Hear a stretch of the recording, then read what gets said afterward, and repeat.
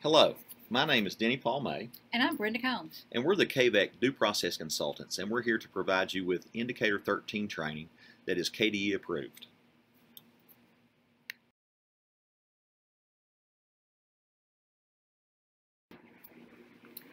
This indicator is an overview of how to become proficient in the use of Kentucky Compliance Record Review document to access district's compliance as required under the Indicator 13 and the appropriate methods for documenting Indicator 13 compliance.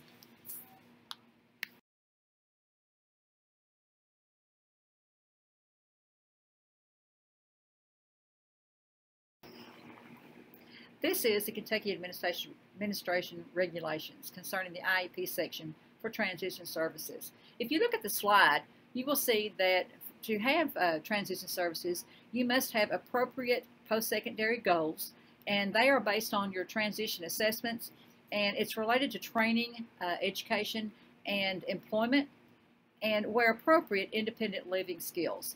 And the transition services, including your course of study, they need to assist a child in reaching these goals. So your transition services for children with disabilities may be special education if provided a specially designed instruction or related services, and if required, to assist a child with disability to benefit from special education.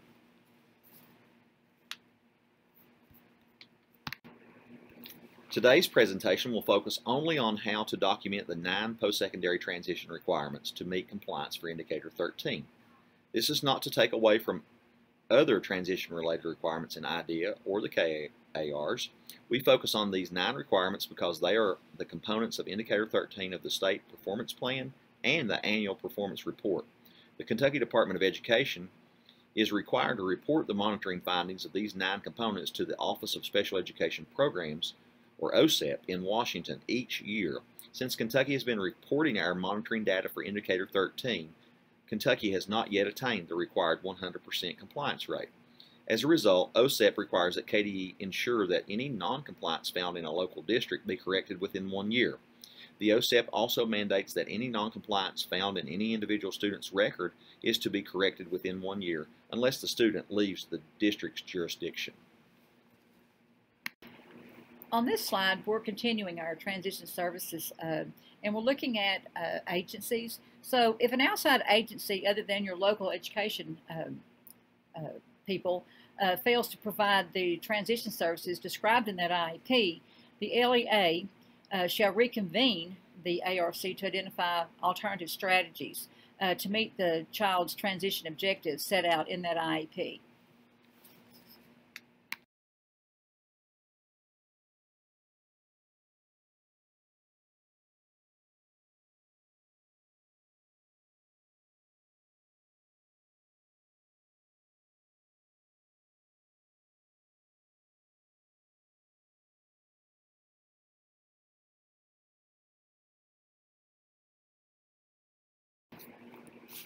So this slide provides an overview of the Transition Services section for the Compliance Record Review document.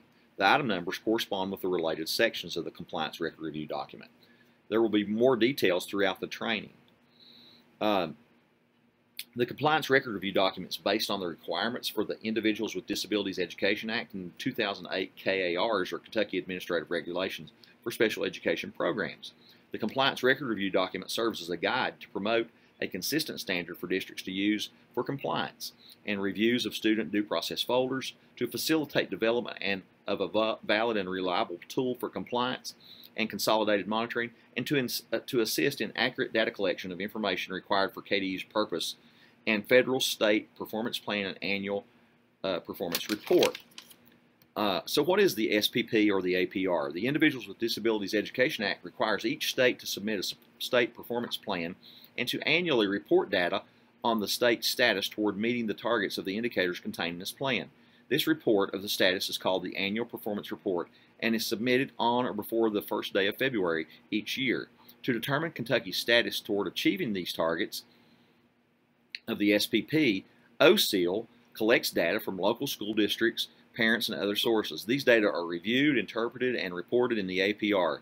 The APR contains information about how the state performed for each of these indicators. It includes explanations for meetings for meeting or not meeting targets, as well as continued activities for maintaining or improving performance. States are also required to publicly publish the performance of each district on the targets for these indicators.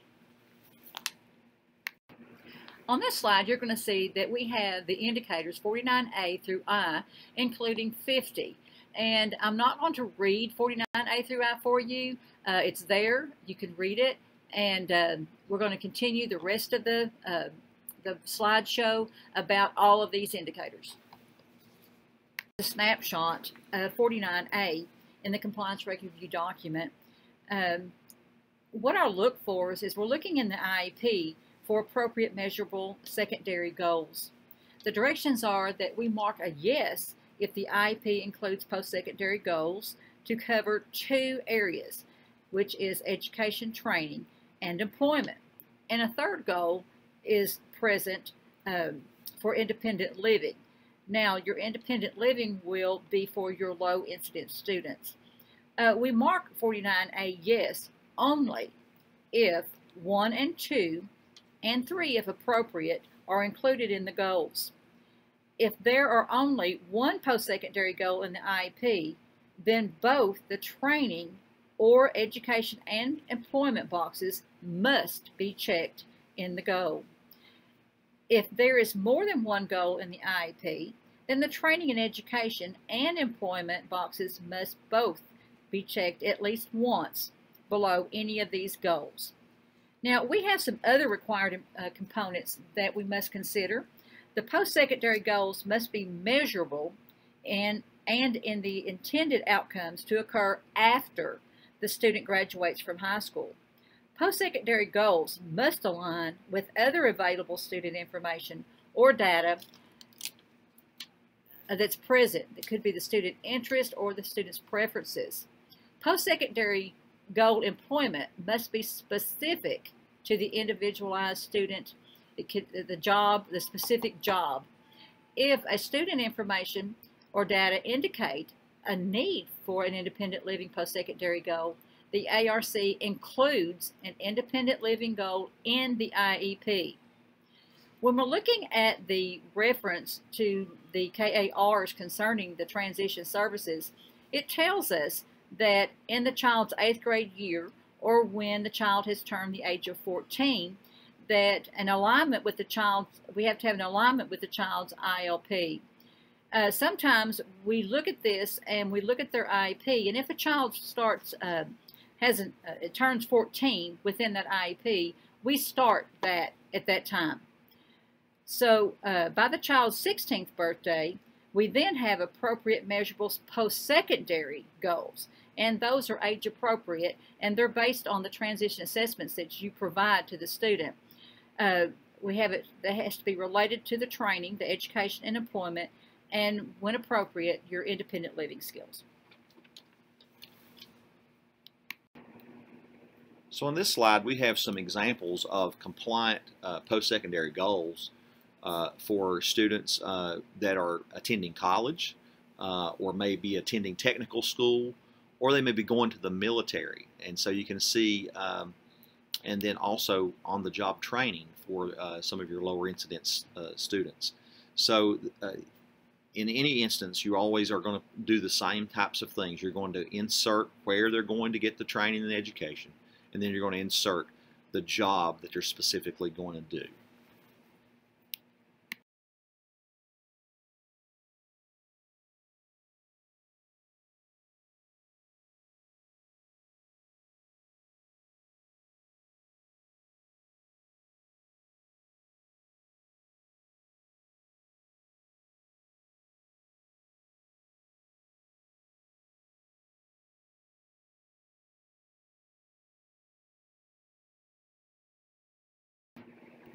So in this slide, you have the post-secondary goal requirements after high school, and you insert the student's name and then the actual place where they receive the education or training, and then you actually put in the specific job.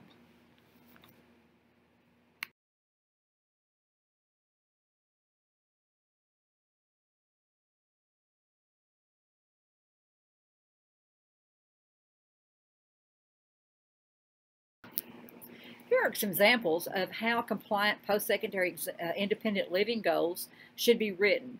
They should include, when writing a post-secondary independent living goal, you must still include separate goal for training and education and employment in the student's IEP, even if your living skill goal includes training or education and employment. Post-secondary independent living goals should be measurable to describe what skill the student is actually going to do independently and how or where they are going to use that skill. What makes a goal measurable is what independent skill does the student plan to do? And what is the student plan for how or where they are going to use the skill? Let's look at Goal 1. Use of an augmentative communication device to communicate his wants and needs. If you'll notice, that is highlighted in purple. It explains what independent skill they are going to do. In the home and in the community, that is also highlighted in purple, explains how and where they are going to use the skill. Okay, so now let's look at Goal 2. Independently live is highlighted in purple. It explains what independent skill they are going to do. Complete her self-care need is also highlighted in purple, and it explains the how and where they are going to use that skill at the Carl Perkins Center. So here are some examples of how post-secondary goals should not be written. What makes these post-secondary goals non-compliant? Number 1 does not include specific training or education, and number 2 does not include specific employment. Let's look at goal number 1. Job training program, highlighted in purple, explains the specific training or education of how the student will get the required training or education. This is correct. However, retail setting, highlighted in purple, does not specifically state what employment the student plans to pursue, so this is non-compliant as a goal. Explain an example of how to explain to make this compliant would be, after high school, Jody's goal is to improve job skills through on-the-job training at a retail store to be able to work as a cashier. Let's look at goal number 2. Learn from a job coach, highlighted in purple, does not specifically explain how the student plans to get the required training or education. So this goal is already non-compliant. And local business, highlighted in purple as well, does not specifically state what employment the student intends to be employed as. So this goal is also non-compliant in that way. An example of how to make this compliant would be, after high school, Jeremy will learn with a job coach to be able to be employed part-time in a local business with supports as a receptionist. This is a snapshot from Infinite Campus. It gives us 3 options for the beginning of the goal writing. The 3, after high school, after graduation, or upon completion of high school. You can use that drop-down box and choose which one that you would prefer. The post-secondary goal, when we're looking at that, we have to select education, training, or employment, or independent living. Under post-secondary goal, we have to select the drop-down box and choose the statement you want to do regarding what the student will be doing after high school. And then the student's goal is to enter the specific education of how and where the student plans to get their required training or education. And then below to be able to, you enter the specific employment behavior of what the student plans to be employed. So here we have another screenshot from Infinite Campus. For the post-secondary goal, you select education, training, or employment, or independent living. Under post-secondary goal, select the drop-down box to choose the statement you want to use regarding what the student will be doing after high school. And below, the student's goal is to type the specific independent skill they're going to do. And then below, to be able to, type how and where they are going to use the specific independent skill.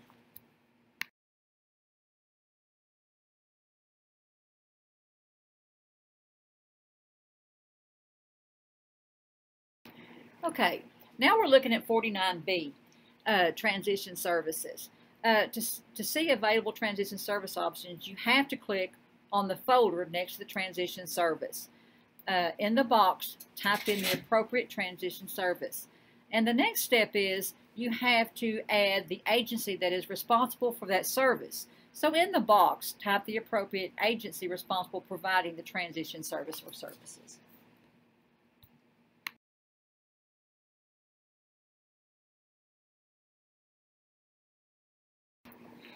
So after you've completed the required components in Infinite Campus, the student's post-secondary goals should look like this example in this slide when printed out on the student's IEP.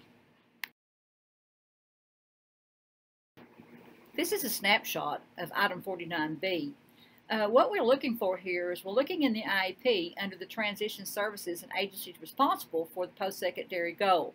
So for the directions, we marked yes if transition services is included, services that the district or the school provides for the child, and if appropriate, other agencies responsible. So we want to note that the types of post-secondary transition services may include instruction, related services, community experiences, development of employment, and other post-school adult living objectives, and if appropriate, acquisition of daily living skills, and provide of a functional vocational evaluation. One transition services that must be listed in every child is providing the course of study as outlined in their ILP. Transition services must assist the student in reaching the student's education, training, and employment, and, if appropriate, independent living post-secondary transition goals specified in the student's IEP. The requirement for 49B is stated in the box. The IEP includes post-secondary transition services that are needed to assist the child in reaching post-secondary goals. So transition services are defined as a coordinated set of activities that are updated annually. The transition planning process is student-centered, student-driven, and embedded throughout the IEP process. In Kentucky, the process of planning post-secondary transition services begins when the student is in the 8th grade or age 14, whichever occurs first.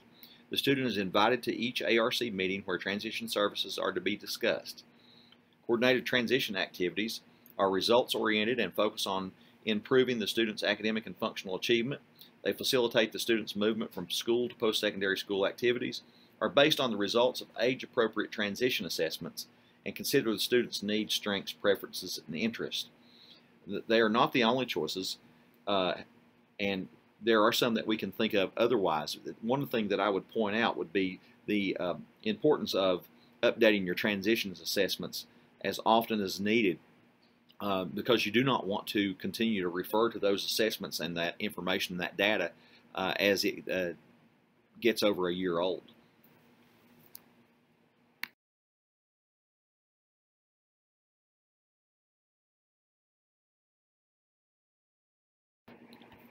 So on this slide, you have a continuation of some more choices for post-secondary transition services. These are just examples, and this is not intended to be an exhaustive list, but is a list that you can choose from as an example for those services.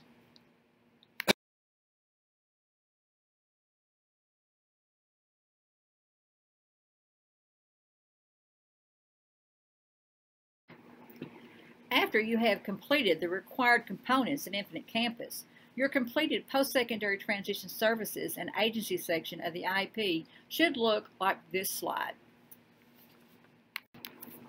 Transition services are meant to assist the student in reaching their post-secondary goal. For some students, this may mean transition services that are needed early in their educational career. Transition services should not be the same for every student. Transition services are not dependent on the student's current grade level. So this is a snapshot of item 49C in the compliance record review document in the transition services section. When you look at the record review document, you'll want to look for in your record review file the notice of admission and release committee meeting. The directions for this are to mark yes if the notice of admission release committee meeting indicated that an outside agency is responsible for providing or paying for transition services that are needed to assist the child in reaching post-secondary goals, and they were invited to the meeting. And then you would mark yes if the ARC document that the need for an outside agency was not appropriate, the child's IEP did not include transition services that required another agency, or the parent refused consent to invite an outside agency.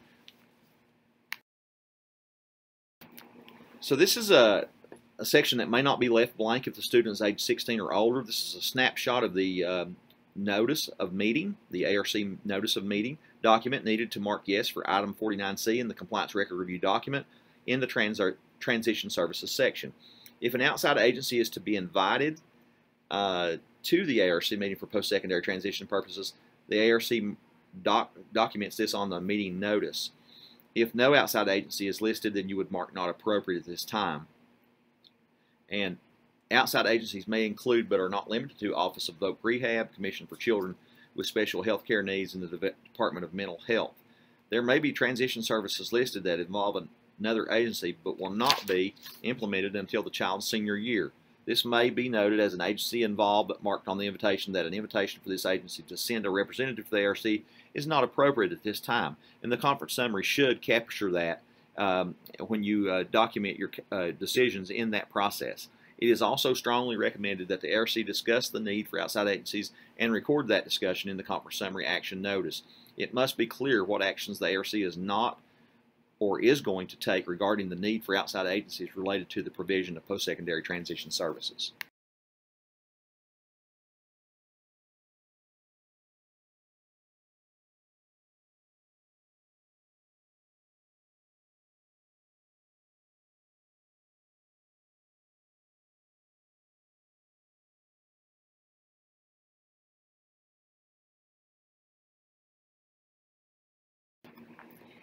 This is a snapshot of item 49D in the compliance record review document. What we're looking for here is consent for outside agency invitation. So for our directions, we can mark yes if the documentation includes a signed, dated by the parents or the emancipated student, the consent for outside agency invitation obtained prior to the notice of admissions and release committee. If a representative of an outside agency that is likely to be responsible for providing or paying for transition services is invited to the ARC meeting. We also mark yes if item 49C indicates that the ARC documented need for other agency that was not appropriate for the student's IEP did not include transition services that required another agency. A consent for outside agency invitation form is not needed.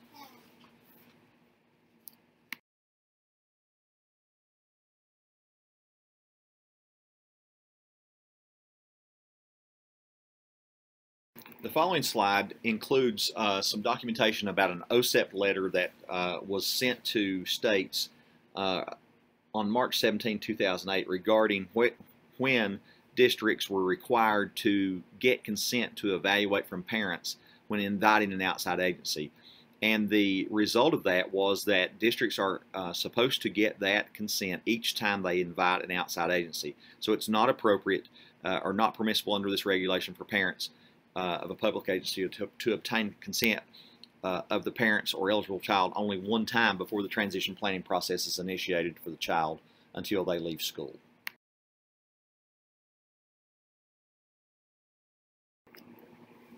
When a child with a disability reaches the age of majority, all rights under the KAR Chapter 1 shall transfer from the parents to the child unless the child has been declared incompetent under KRS Chapter 387 in a court of law. An LEA shall notify the child with a disability and the parents of the transfer of the rights.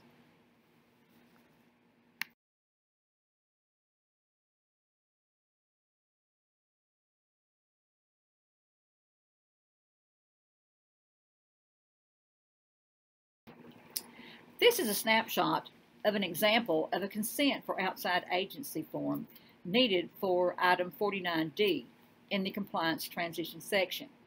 IDEA requires that consent be informed, which means that the parent or emancipated student must be informed as to which agencies are invited to participate in post-secondary transition planning and implementation. The consent document must be clear about what period of time the consent is provided, so that the parent or the emancipated student understands the permission he or she is providing. Since the conversations at each IEP team meeting are not the same, and since confidential information about the child is always discussed, we believe that consent must be obtained prior to each IEP meeting. If a public agency proposes to invite a representative of any participating agency that is likely to be responsible for providing or paying for transition services. Therefore, it is not permissible under this regulation for a public agency to obtain the consent of the parents or eligible child only one time before the transition planning process is initiated for the child until the child leaves school. Prior consent must be obtained prior to any IEP discussing transition.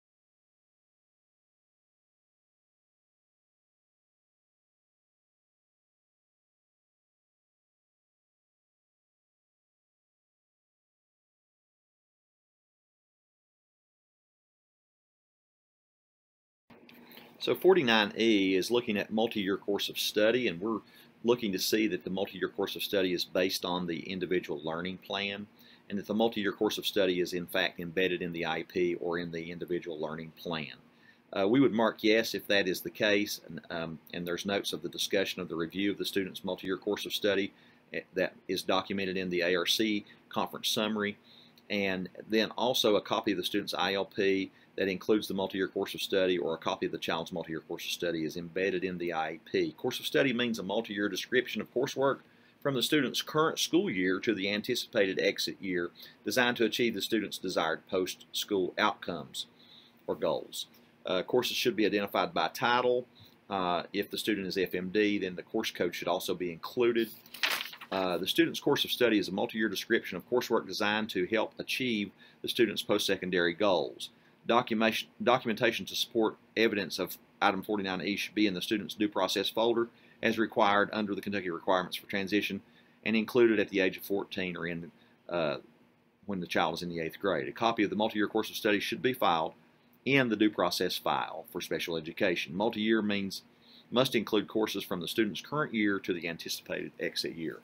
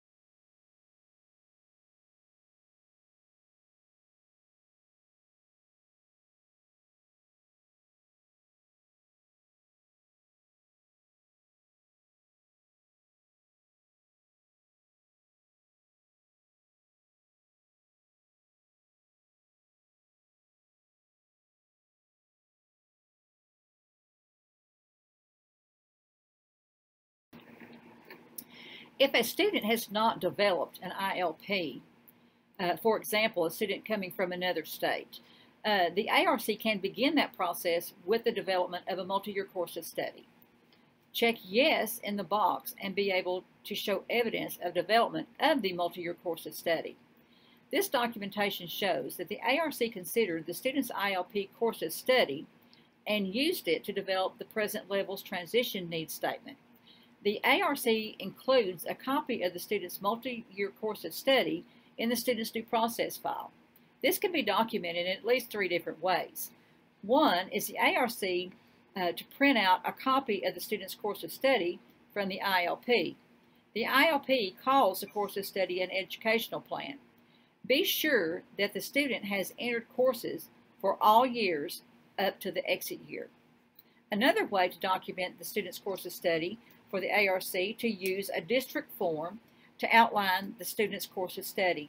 Some districts do both, allowing the ARC to talk with the student regarding courses completed and courses needed with the district form that the student may later use to update the online ILP.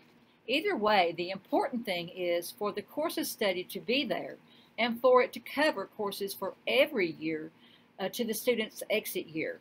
Documentation shows that the course of study was used to develop the IEP.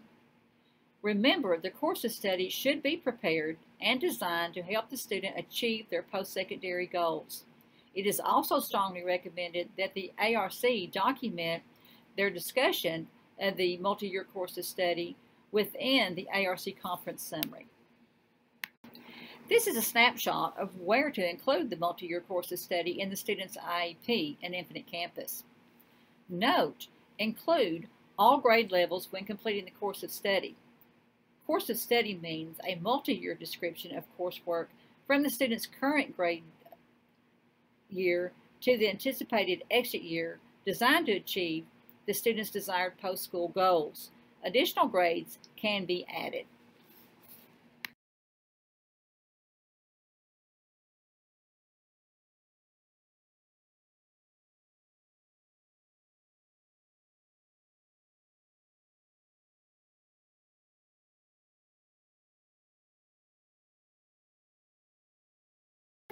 After you have completed this required component in Infinite Campus, the student's completed multi-year course of study section of the IEP should look like this example when printed out of the IEP.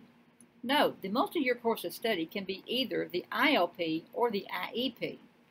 The course of study must be specific courses of study, which means a multi-year course of study that we do not use the word elective as a course.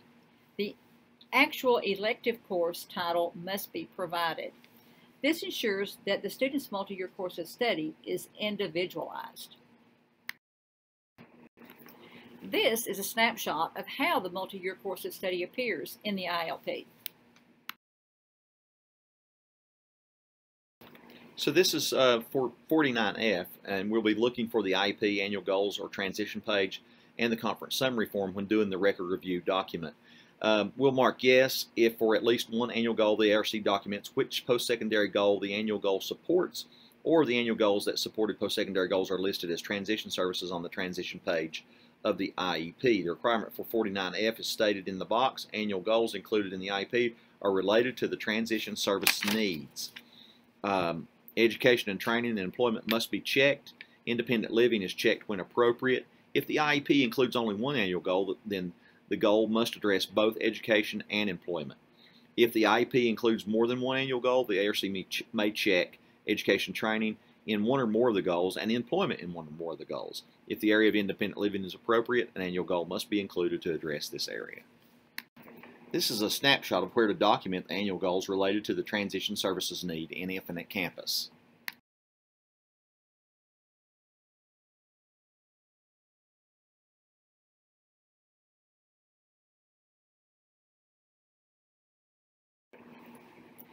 On the IEP form, there is a specific place to document that an annual goal supports the student's post-secondary goals.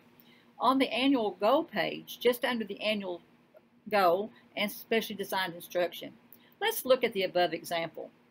This example shows how the ARC documented that the student's annual goal supports the employment and education and training goal. One thing to remember is that the ARC wouldn't check the box that an annual goal supports an independent living post-secondary goal if the student doesn't even have an independent living post-secondary goal. On the IEP form, there is a particular place to document that an annual goal supports the student's post-secondary goal or goals. On the annual goal page, just under the annual goal and special designed instruction, let's look at the above example. This example shows how the ARC document and the student's annual goals support the student's education training goal and the employment goal separately. In the example above, only education training is documented as supporting goal number 1 because education training and employment needs to be documented as supporting the post-secondary transition goal. Employment needs to be included in goal number 1, or a second goal will be required to address employment. Remember, the ARC wouldn't check that an annual goal supports an independent living post-secondary goal if the student doesn't even have an independent living post-secondary goal.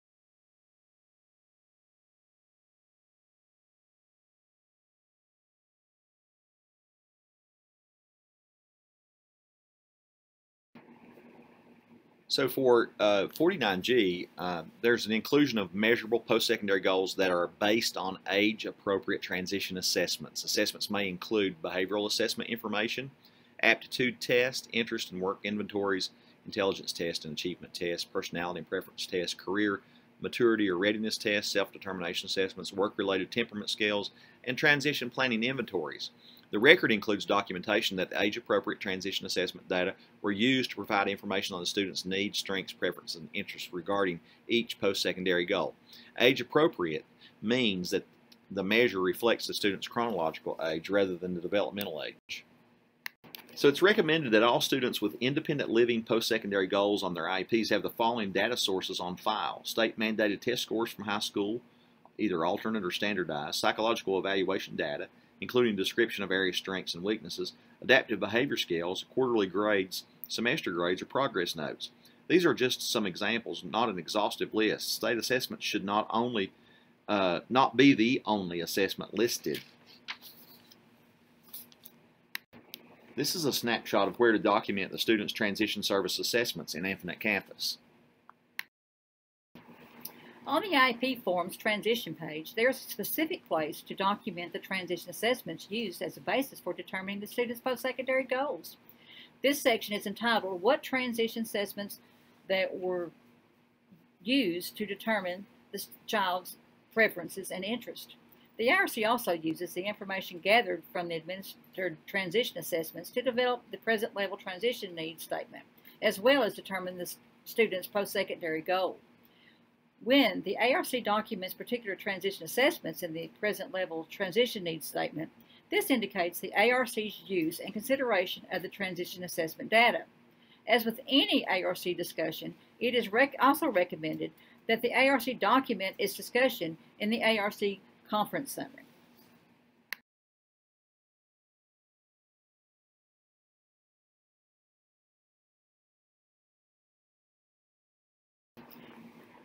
Okay, so we're looking now at student involvement in the record review document, 49H. We're looking at the notice for the Admissions and Release Committee. We mark yes if the student is listed as invited to attend the meeting of the Notice of Admissions and Release Committee meeting. The requirement for 49H is stated in the box. The student is invited to the ARC meeting where transition services were discussed.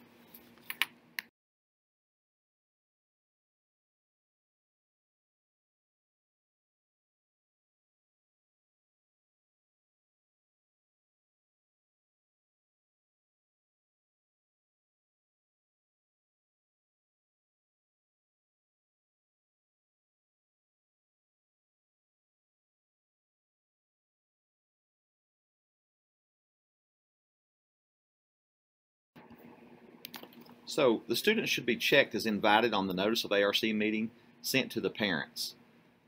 This screenshot will show that. The record should also show that the student's signature on or documents attendance on the conference summary as attending the ARC meeting if in attendance. If the student does not attend, the ARC must document other steps that were taken to ensure that they were included, including the student's interest and preferences, and all that stuff was considered. This may include documentation of surveys, interviews, ILP, description in the ARC conference summary notes, etc. Sample documentation of students' involvement when unable to attend the ARC meeting. The KDE will look for the Notice of Admission Release Committee meeting notice to determine whether the checkbox indicates the student was invited to the meeting. The student's involvement, if he or she does not attend, can be documented in the conference summary. On 49I, we will be looking in the IEP and the conference summary again to find the documentation. We will mark yes if the IEP has been reviewed annually. We will look at the dates of the IEP and include updated post-secondary goals. Mark yes if the IEP is the student's first IEP after turning 16. The requirement for item 49A is stated in the box. The measurable post-secondary goals are updated annually.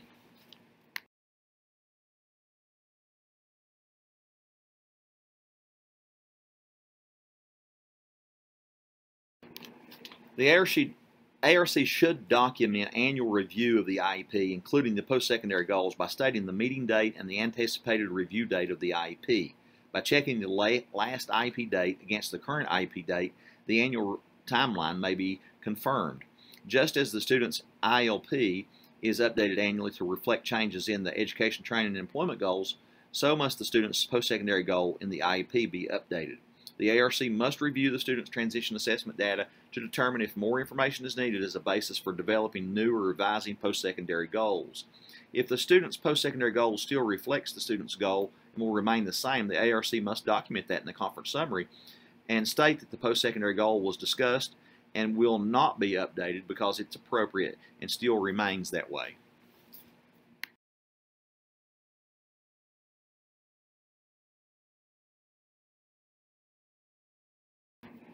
This slide shows that the post-secondary goal has been updated annually by previously looking at the IEP that was previous and the current IEP and to see if there was some change in the goal. And then also to the ARC documents discussion and conference summary that the post-secondary goal is still the student's individualized goal with no change to the goals necessary. This slide is looking at all the requirements for Indicator 13. This is number 50. So what we're looking at your summary of the record review, 49A through I, and for our directions, we mark yes if all the requirements listed in 49A through I are marked yes. And we have to mark no if one or more of the requirements listed is marked no. And then we mark NA if the child is not yet 16 as the date of the record review. The requirement for item 50 is stated in the box. For students who have reached the age of 16 and older, all the items at 49A through I requirements are met.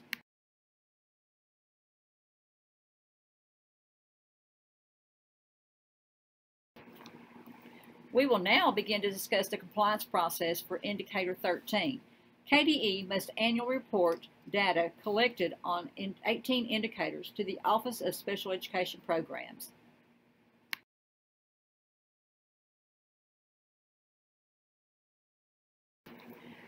Here's where the compliance process is continued. KDE requires annual review of students' educational records. Districts are required to self-report data to the state. The state reports the data to the Office of Special Education Programs.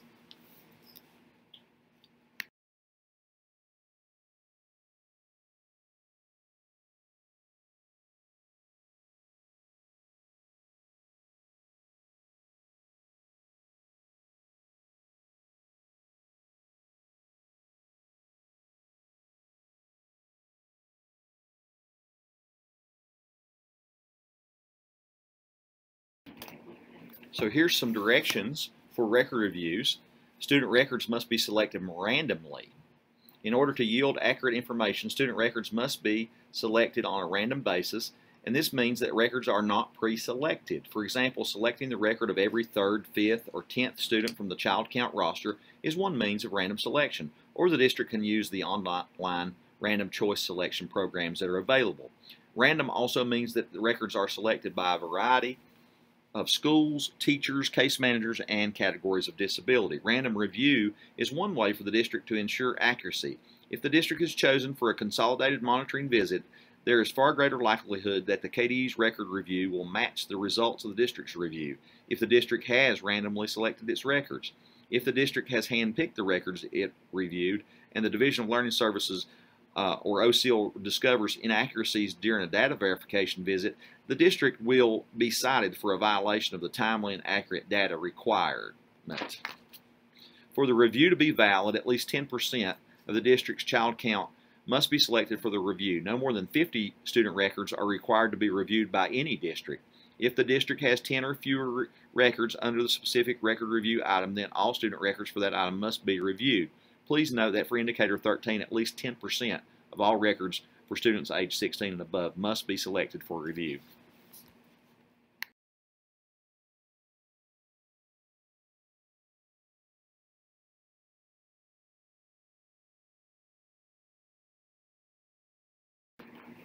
This slide is corrections of non-compliance, violations of IDEA that can be remedied. During the record review process, districts may find items in student records that are violations of IDEA. Some of these violations may be remedied depending upon the nature of the violation. If remedied prior to submission of data to KDE, the violation is considered corrected. It is not reported to the district's data report as non-compliant. In most cases, it will be necessary for the district to convene an ARC to remedy the violations. The documentation of the ARC must reflect authentic and appropriate process and remedies.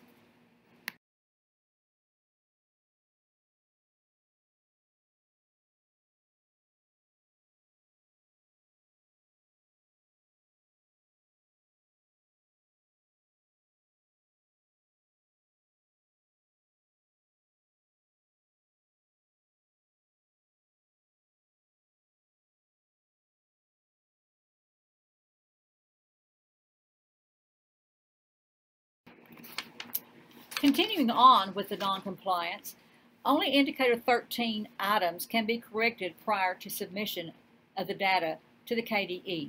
If the record is corrected prior to submission to KDE, the record is considered to be in compliance. Examples of the violations that may be corrected are failure to document post-secondary goals in the IEP, failure to document transition services in the IEP, failure to invite outside agencies, failure to document the student's multi-year course of study, failure to link annual goals to related post-secondary goals, failure to document evidence of transition assessment.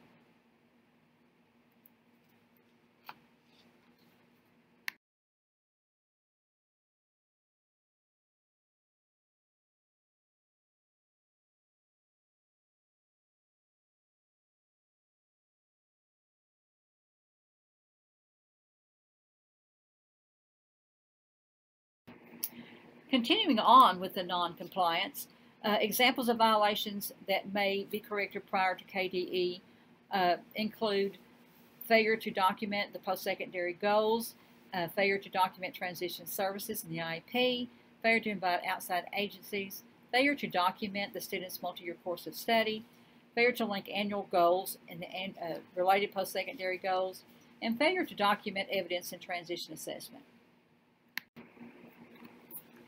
Some violations of IDEA identified during the district's record review cannot be remedied in individual student records due to the nature of the violation.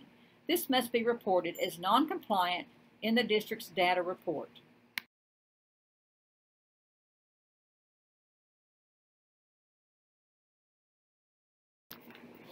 So for examples of violations that cannot be remedied include inviting outside agencies to ARC meetings prior to obtaining parent consent, that's 49D, or not inviting the ARC meeting, or not inviting the student to the ARC meeting where transition services are discussed, 49H, missing the timeline for updating post-secondary goals annually, or not having transition requirements in the IEP by the student's 16th birthday, that's number 50. Note, while these violations cannot be remedied, the district must correct the noncompliance in the individual student record unless the student is no longer with the district. For example, failure to meet the timeline for an IEP with transition requirements met by 16th birthday cannot be remedied. However, it can be corrected for that student by ensuring that an appropriate IEP is in place, though out of timeline. Examples of violations that cannot be remedied include inviting outside agencies to ARC meetings prior to obtaining consent, that would be for 49D, not inviting students to the ARC meeting where the transition services are discussed, 49H, missing the timeline for updating post-secondary goals, 49I, and not having all the requirements in the IEP by the student's 16th birthday, number 50. While these violations cannot be remedied, the district must correct the noncompliance with the individual student record unless the student has left the district and is no longer under the jurisdiction of the district. For example, failure to meet the timeline for an IEP with transition requirements met by the 16th birthday cannot be remedied. However, it can be corrected for that student by ensuring an appropriate IEP is in place, though out of timeline. Systemic corrections is required anytime a district is found to have more than 2 errors that reflect the same error. That is considered systemic and must be addressed and corrected. If you have questions regarding any of these Indicator 13 training documents, please contact the Division of IDEA Monitoring and Results, OSEAL, at the Kentucky Department of Education at 502-564-4970. Or if you have questions locally, you can contact Brenda Combs and Denny at KVEC through the usual means. Thank you very much and have a great day.